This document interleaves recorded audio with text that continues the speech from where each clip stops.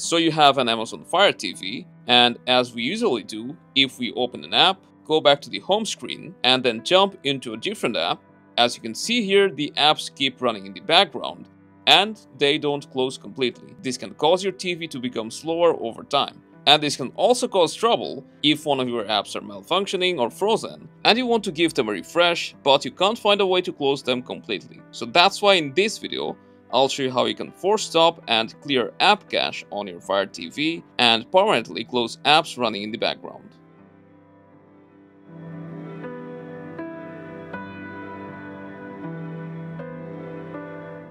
So to close an app, first you need to go to the Settings tab. After that, go to Applications and open Manage Installed Applications. Make sure you have selected Show All Applications, and now you'll just need to find the app that you want to close. In our case, we will start with Flappy Bird.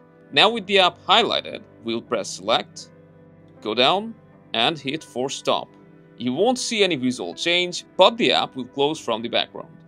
And if you're trying to troubleshoot an app, then you can also clear cache or data from the same page.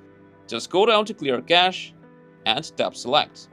And following the same way, you can force close any app or game that you want. Now that we have closed all the running apps, let's go back to the home screen and see if they're really closed.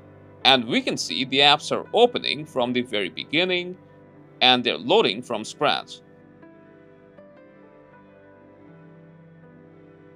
But this is not all, as there's also another way to close all the running apps from the background at once and give your whole Fire TV a full refresh. All you gotta do is unplug it from power, wait for a few minutes, and then plug your TV back in. Now all your TV's apps and system process will start from the beginning, and your TV will feel snappier than ever. So that's how you can force close background apps and clear their cache on your Fire TV. If this video helped you out, don't forget to drop a like and subscribe to our channel for more.